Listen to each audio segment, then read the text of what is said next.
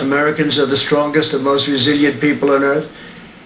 And in the coming weeks, we will all have to make changes and sacrifices, but these short-term sacrifices will produce long-term gain. And again, I've said we're learning a lot for the future, and future problems like this, or worse, could get worse.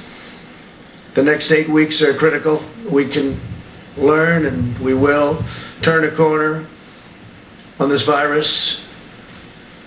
Some of the doctors say it will wash through, it will flow through.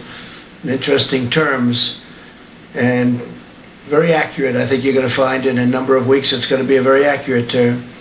In times of hardship, the true character of America always shines through.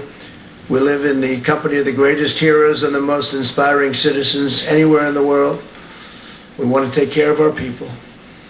We want to draw on the strength of our history, draw on the strength of our people, and we will get through this all together. We will just get through it.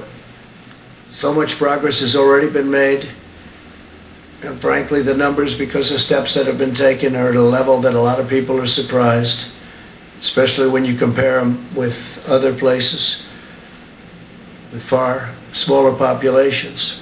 The spirit and the will of our nation is unbreakable. We will defeat this threat when America is tested. America rises to the occasion.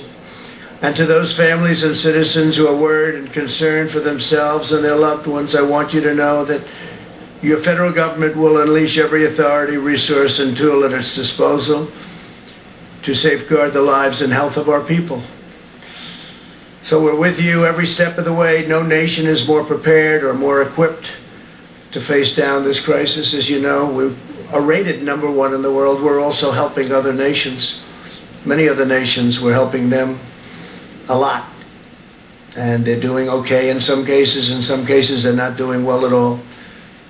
But we're working with a lot of groups of people and a lot of other nations.